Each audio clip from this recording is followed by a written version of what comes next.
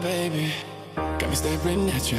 So I'm crazy, won't you bend that back for me? We won't stop, got your feet both locked.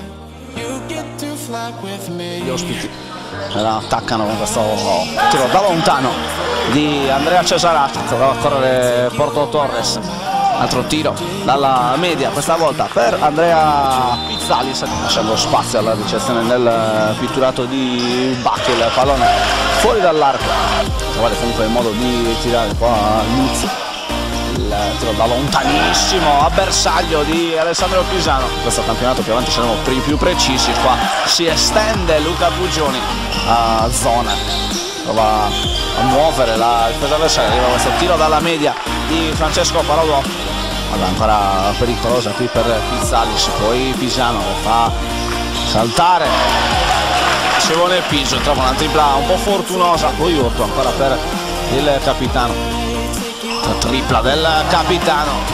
La panchina il Porto Torres si prende cura del suo numero 22, qua c'è spazio per l'uscita di Matteo Piso, va da Pacifico, poi Pioltino, spalla canestro, la fora bene contro Petretto, non arriva l'aiuto difensivo, capitato tra le mani di Capitan Pisano sul blocco di Michele Petretto, duro che si apre fuori dalla linea del tiro da 3 punti, tripla pesantissima, la messa a segno da Michele Petretto.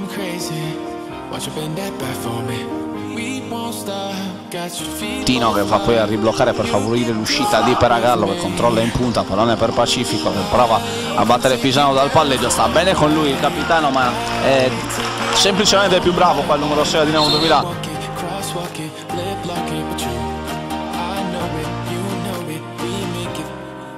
Peragallo contro Piras, ancora Bersaglio sulle spalle nel tentativo di ricucire definitivamente lo strappo, tiro dalla lunga, la rovesciata qua, blocco duro di Pioltino ma regolare, palla di Pacifico ancora per Peragallo, per rimbalzo di Pugione a provare a dare un attimo di vita a Porto Torres, la tripla di Pizzalis, ci va da Piso, arriva il fallo di Pisano.